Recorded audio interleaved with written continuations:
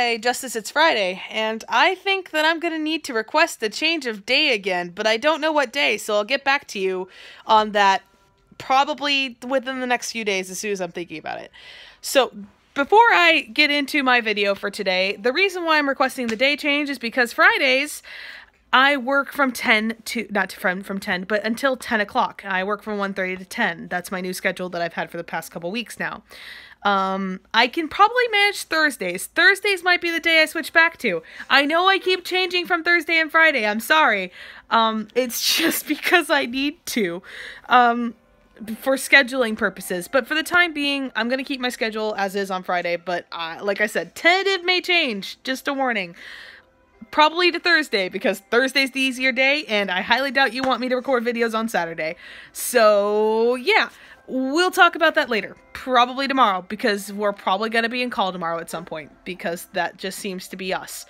Anyway, so, yeah, today is Friday, and I had a relatively slow day at work.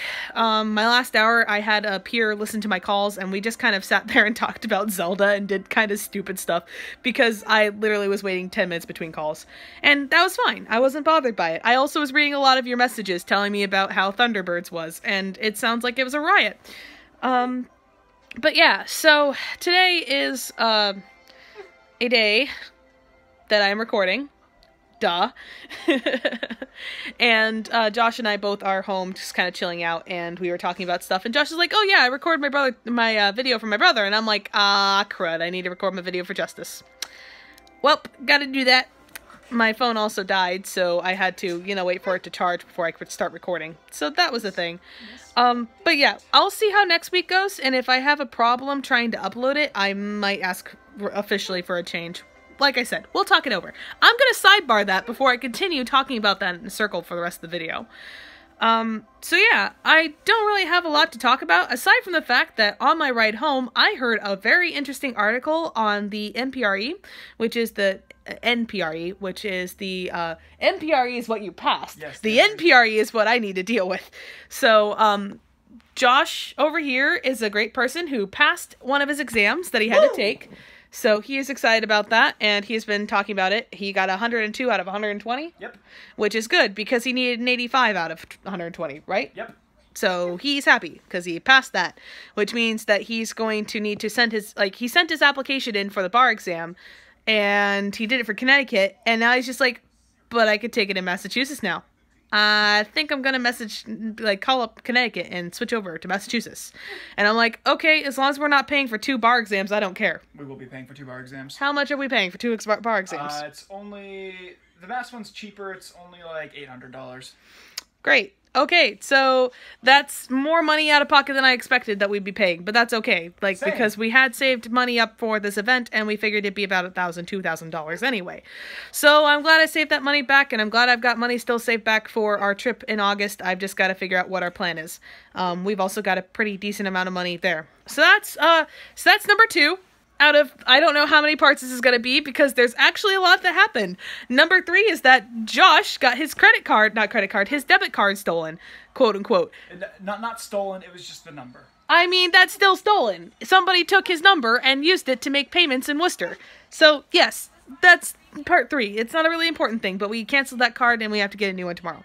Not a big deal. Josh will do that before I go to work. Or when I go to work. One of the 2. Not sure. So that is part 3 out of the part I don't know how many. So that's that. And now onto the NPRE discussion. Actually, on my ride home, it was actually really interesting because I just popped on the New England Public Radio to hear what they might have had. I don't know why I keep saying any part. It's NPER. NEPR. Yes, NEPR. It's New England Public Radio. NEPR. I'm not tired, just been talking a lot, so I'm like all over the place. So many acronyms. Which one's which? I don't know. Anywho. So they had actually a very interesting discussion about chemical warfare while I was on the ride home. I actually happened to catch it right as it started up. And it was talking about, what it was and, how it started and a lot of really interesting information about it, which, explained, like I said, what it was, which is, most because of like the bombings in Syria and everything. And the discussion that they had was that like how it affects your body. It causes you to seize up, entirely like closes down your nervous system, causes your mouth to fill up with saliva, your heart spasms and everything else. It's kind of terrifying to hear about. And then you're dead, because that's how it works. It sucks.